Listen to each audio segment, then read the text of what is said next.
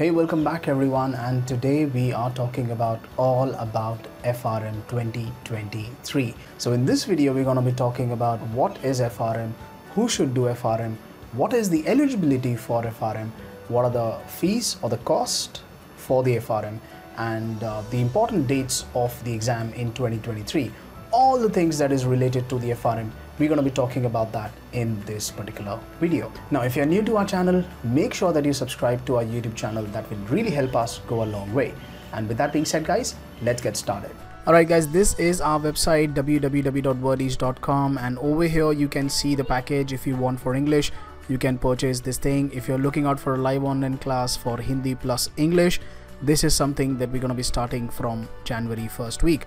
Alright, so what is FRM? FRM, or Financial Risk Manager, okay, it's a certification in financial risk management industry. Okay, so if you ever think of financial risk management, the one thing that will come to your mind is the FRM program.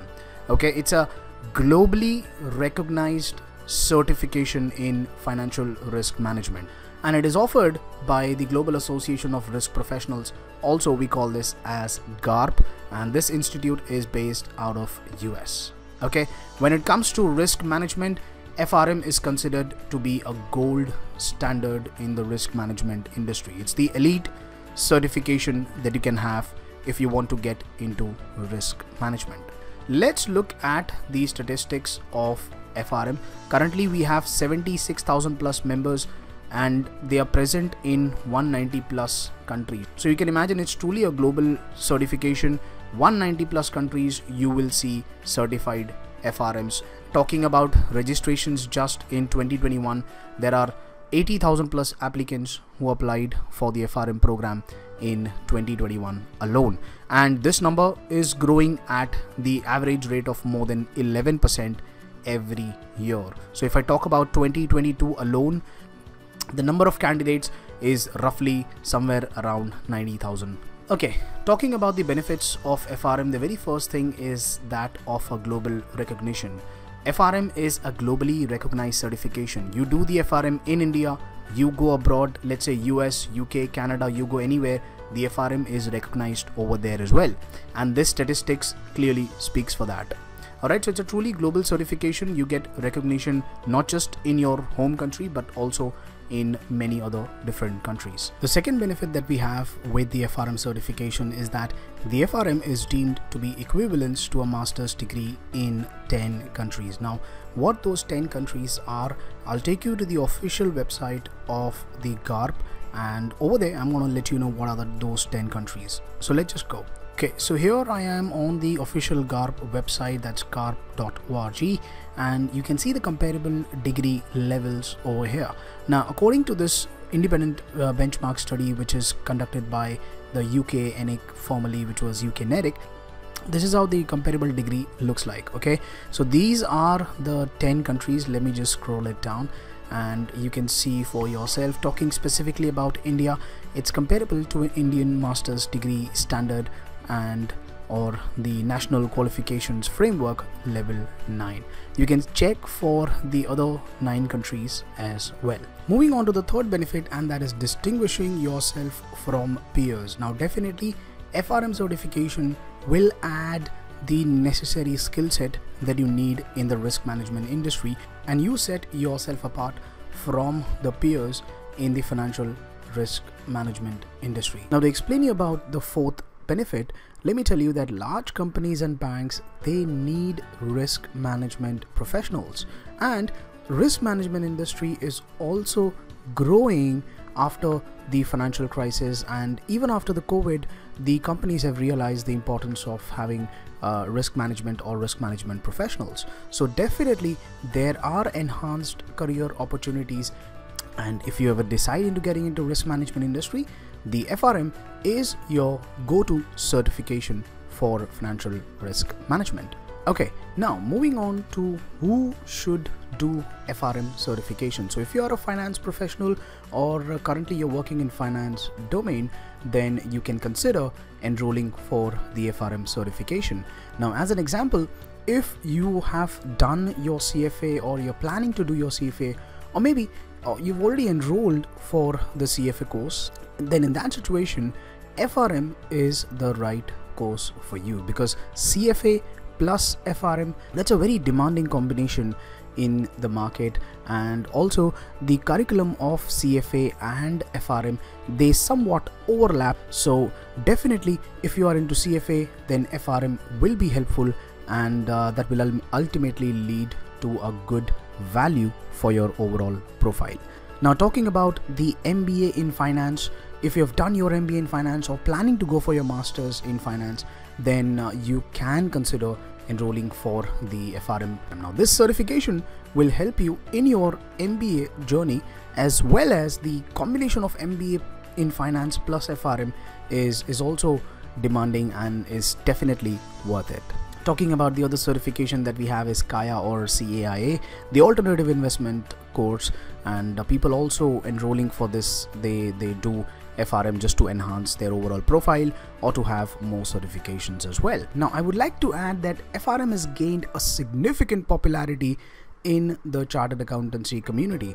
A lot of CAs who have done their chartered accountancy, or maybe they are still doing their CA, they have turned their attention to the FRM certification because they want to move to the risk side of their overall work profile. So a lot of CAs, I have a student who's completed his CA, and it's been almost like 15 to 16 years, and right now the candidate has enrolled for the FRM level 1. So definitely people from the CA community also is doing or also enrolling for the FRM certification. And apart from that, we've got the CPA, ACCA, CMA and the CS who can consider enrolling for the FRM in order to enhance their skill set. Second are the people who wants to change their career path. Now, there are some people who wants to transition their career from, let's say, being into operations for a very long period of time, and now they want to move to the risk management projects or the risk management of the finance investing side. So FRM can actually provide you a great platform which will help you to make that move. And there are some people who have got plenty of experience into some other field. They just want that domain knowledge of risk management so that they can move to their desired role. So FRM can also help you in transitioning to your preferred career path. Now, I would also like to add one more thing, that there are many non-finance background professionals who have done their BTech or bachelor's in engineering, and they've got their technical skills, and all they need is the domain knowledge of the risk management so that they can work in their own preferred career path or in the IT projects in the risk management or a banking project. So even these candidates can consider enrolling for the FRM certification. That will definitely help you to transition into that. And just to let you know, in my recent batch, I have a student who was from the Indian Institute of Technology, such a premier institute in India. So definitely the benefit of the FRM is also more appealing to a person from a non-finance background as well. And finally, as a student also, you can consider the FRM certification. Yes, GARP gives you that opportunity that as a student you can enroll for the FRM and you can pass both the exams of FRM Part 1 and Part 2.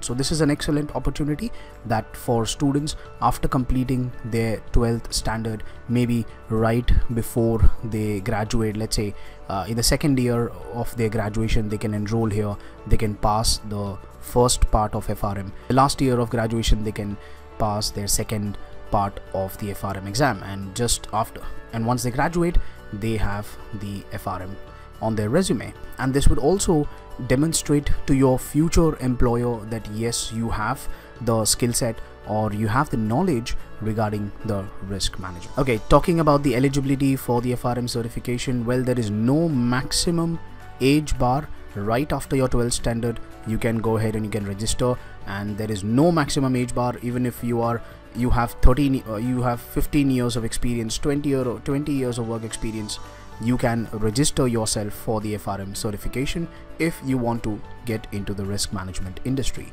And there is also no professional experience is needed to enroll for the FRM, and that is the reason as a student you may not have any professional experience, that's okay. You can still register for the FRM exam. Okay, now before I go ahead and I talk about the salary or the career opportunities, let me briefly explain you about the different job roles that actually exist in the risk management industry.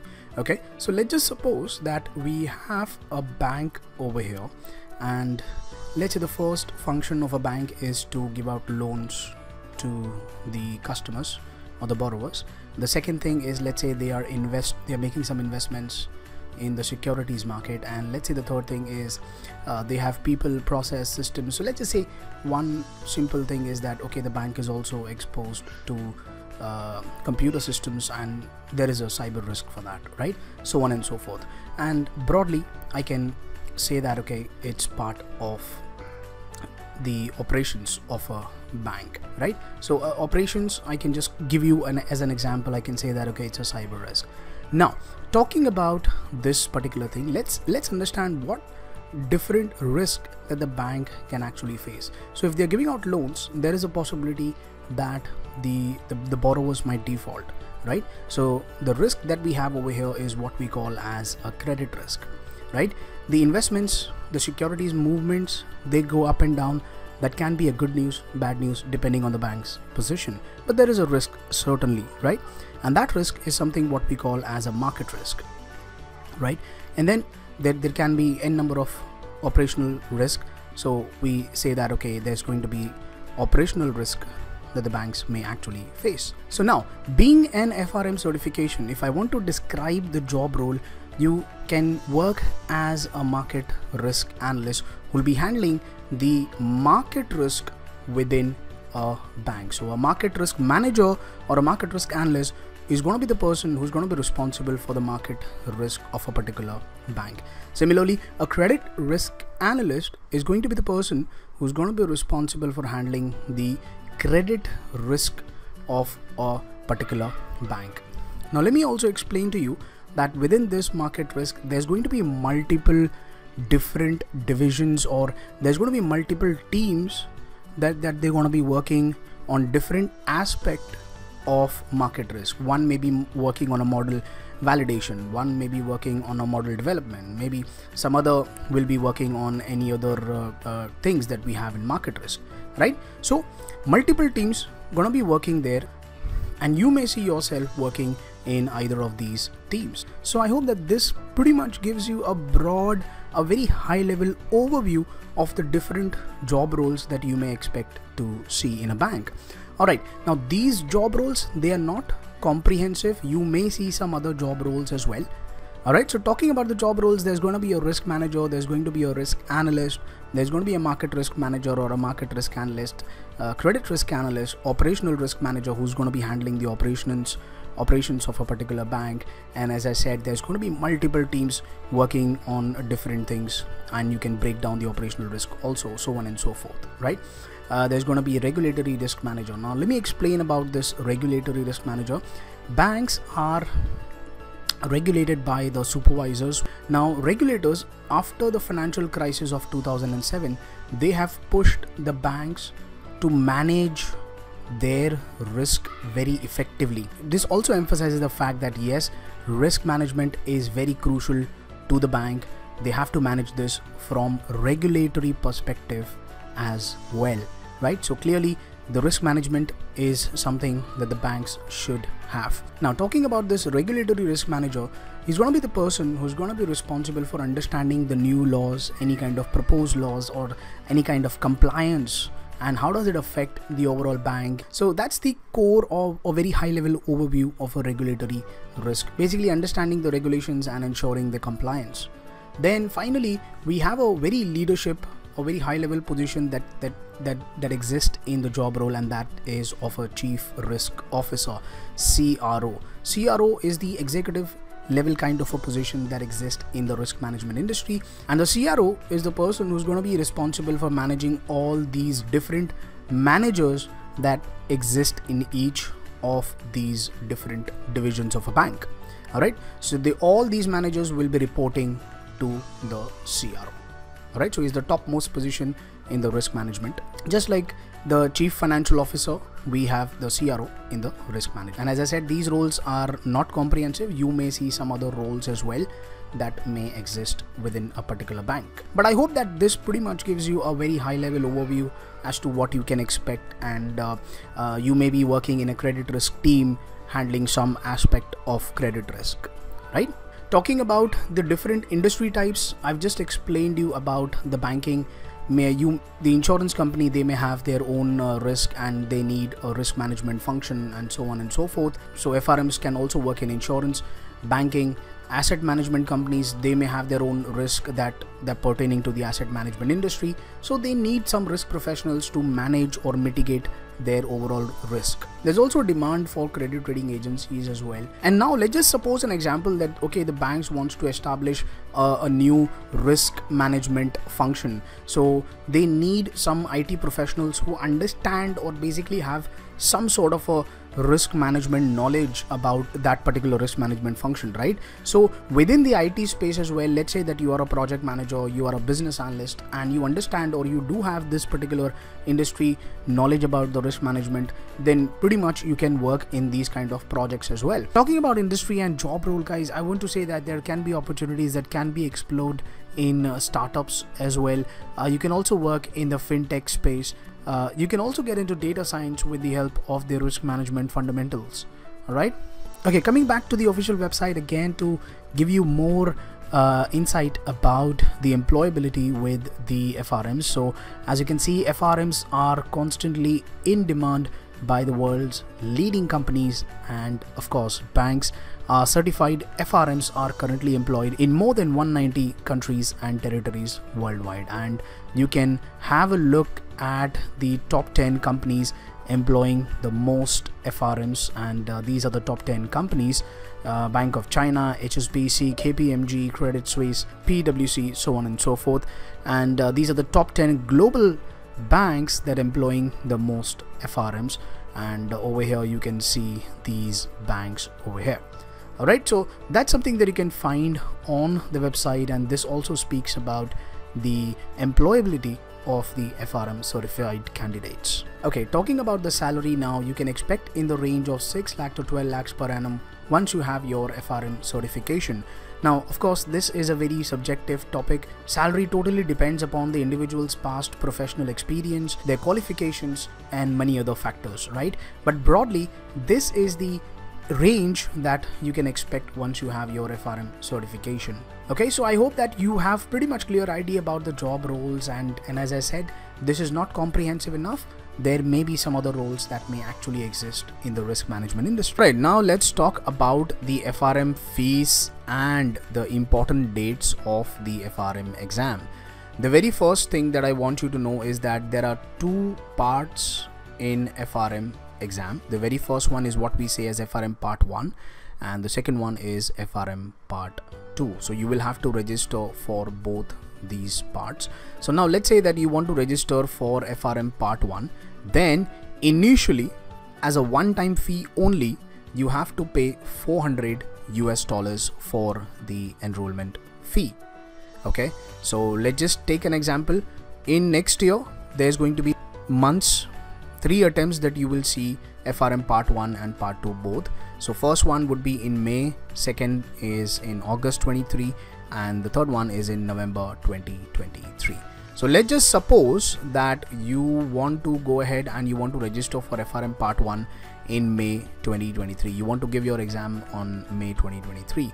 So there are two options for you. The first one is what we call as an early registration, and the second one is a standard registration. So if you register for early within this time frame, that is December 1st 2022, so the early registrations have already begun, and up until this January 31st 2023, if you register with the GARP, the institute, you will have to pay $600 as the registration fee plus the $400 as the enrollment one-time fee.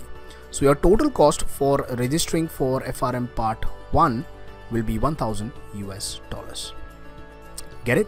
And then if you miss this particular date, let's say that you miss this date, you don't want to register for early, then you are eligible for a standard registration, and the last day to register under the standard is March 31st. So if you register via standard registration, you'll have to pay $800 plus the $400 for enrollment fee, and that is going to be your $1,200.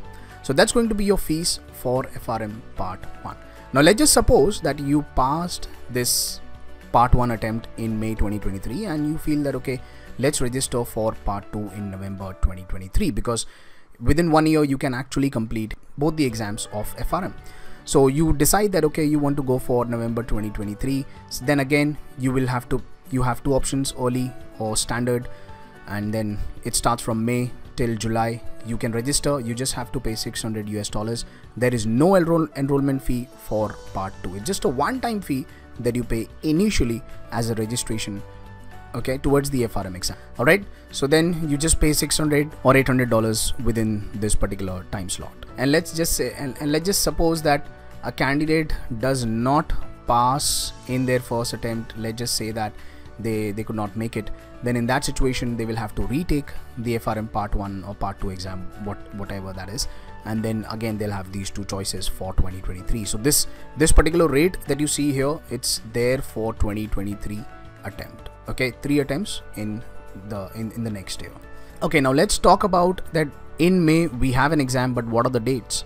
Well, talking about the important dates of the exam, this for Part 1, it's gonna start from May 6th to 19th. You can select any one single day from May 6th to the 19th of May 2023. So it's a 14-day window period for Part 1 that's gonna happen in May 2023.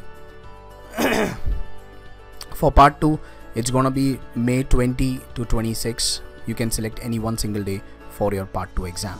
Okay, talking about the other window that we have, that is in August. It's only a one single day. Now make a note that in August 2023, it's only a one single day for the exam. For Part 1, that's going to happen on 5th of August, and that's going to be AM, that means morning session. And Part 2, it's going to happen on the same day, August 5th, and it's going to be in afternoon. Okay, so that's the important date for the August exam. And for the November exam, it's gonna start from November 4th till 17th. Again, it's a 14-day window period. And the Part 2, it's gonna happen from November 18 till 24. All right, it's a 7-day window period. So I hope that this particular slide might be very helpful for you in future. Okay, talking about how to become FRM certified, and finally the pattern of the exam. Well, talking about the pattern of the exam first, the exam format is like this. There are 100 questions in Part 1. You get 4 hours to complete that. It's a multiple choice questions with 4 options that you will see on the exam, and there is no negative marking on the exam. All right, that's for Part 1. Talking about Part 2, again there are 80 questions. 4 hours is something that you get to for these 80 questions on Part 2 exam. Multiple choice, 4 options, no negative marking whatsoever. Okay, and these are the 4 books we have for Part 1, and these are 6 books that we have for Part 2. So this is the syllabus for FRM Part 1 and Part 2. Okay, so that's something that we have. And just a very small thing, the curriculum of the FRM exam is updated almost every year, though the update is not very large. Only a very small proportion is changed, like 5%, 10%, 15%, so on and so forth. But yes, the institute does update the curriculum because they want you to stay relevant as to what is happening in the financial risk management industry. So that's the overall theme of updation of the curriculum. And talking about how you can become the FRM certified, well, you have to first pass Part 1. That's the very first thing. Then you have to pass Part 2. And then you need to have 2 years of relevant work experience in risk management field. Once you have all these 3 things, then you become FRM certified. Alright, so that's something that you should know about the FRM certification. I'll discuss more about different topics that we have within these things in much detail in other videos. So I hope that you like this video, and thank you so much for your time. Do give us a like and do subscribe to our channel if you haven't subscribed yet. Alright, thank you.